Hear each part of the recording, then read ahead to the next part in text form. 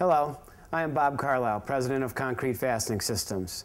Today we'll be demonstrating how to install our concrete fasteners. The double expansion anchor is a female anchor designed for use in concrete, brick, or block-based material. The anchor size is designated by the inside diameter of the anchor. The diameter of the hole to be drilled is the same size as the outside diameter of the anchor. The exact hole size is marked on the side of the anchor or can be found on our chart under Technical Information. When fastening to concrete, brick, or block, a hole needs to be drilled into the base material. A hammer drill must be used as it will create the best quality hole. Once the bit is chucked into the hammer drill, the depth of the hole to be drilled can easily be set by using the depth gauge on the hammer drill or by simply wrapping the bit with tape at the depth that is required.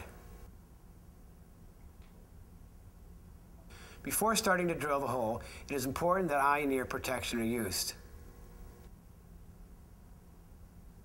Make sure the hammer drill is in the hammer mode and start drilling your hole.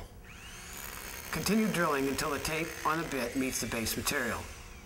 The hole must be cleaned of all concrete dust to ensure proper fastening.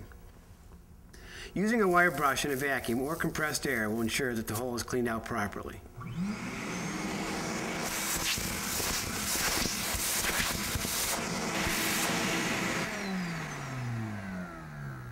Insert the double expansion anchor with the nut first into the hole, tapping lightly with a hammer to get the anchor flush with the base material.